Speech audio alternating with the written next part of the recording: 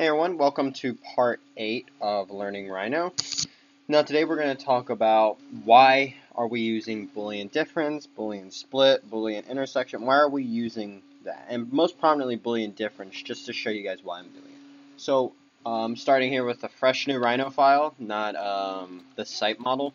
We'll get back to that later in terms of how what to do with that make 2D geometry that we did. But for right now, I think I really lost what's it called? I lost a part that I think is really important on why we're using Boolean difference. Not just because it's easy and it's nice to use, but for the sake of, let's say, making a drawing architecturally, or using that in terms of like some like why you said before, drawing. It doesn't have to be architectural, just a drawing in general. I think Boolean difference is really helpful for that, and I'm going to show you guys why today, because I don't think I really showed that very well. I just showed that it's really nice to manipulate geometry, but that's pretty much all I showed. I didn't show anything revolutionary in terms of 2D geometry. So let's get started. I'm just going to make two boxes real quick.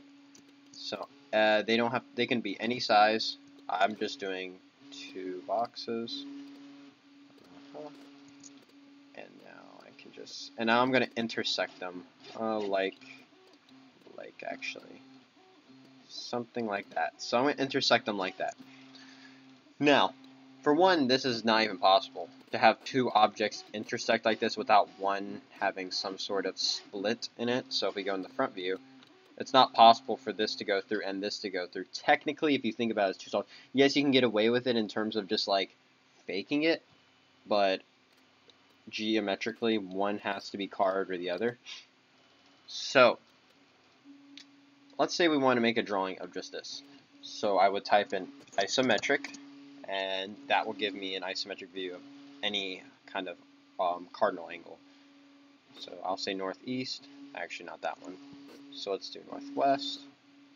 No, I don't like that either. Okay, I'm going to go through every single one of them.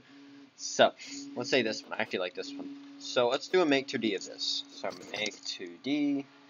This one should be fairly simple. And let's do that. And it shouldn't take too long. It's 2 blocks. Okay, so now we are left with this. And you're like, wait, why is this not showing? Shouldn't there be a line that intersects all the way through? At least, you know, a little line, like kind of like this, that will go through. Because right now it just looks like 1, 2, 3, 4 surfaces kind of tacked on and levitating above this solid box. And that's what Boolean difference will do. It'll actually draw out those lines. It'll give you a decision on which one you would want to carve, because I think that's important in general in terms of design and deciding which one do you want to be carved, which one's more dominant. So in my case, this is the bigger one, so I'm going to say that's more dominant just for the sake of this tutorial. So I'm going to do a Boolean difference. I'm going to subtract from this and subtract with this. And now we're carved. See, now we highlight it, it's actually making that carved profile out right here. So now let's do a make 2D again. Let's see the difference between the two. So I just did make 2D and hit enter. And sorry about the noise in the background. I'm trying to talk a little louder because my 3D printer is going in the background.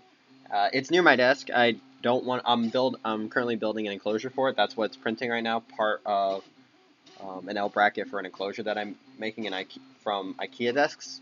So yeah, I'm sorry about that. But now we can see a difference. You can see that now these lines are showing, and it actually shows that carve action that's happening.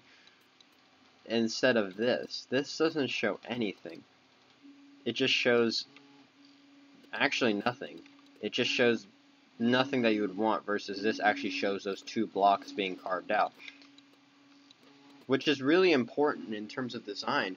You want to know what intersects with what, and you want to know what's more dominant. I can tell immediately that this is the dominant object over this, just because you can see that card.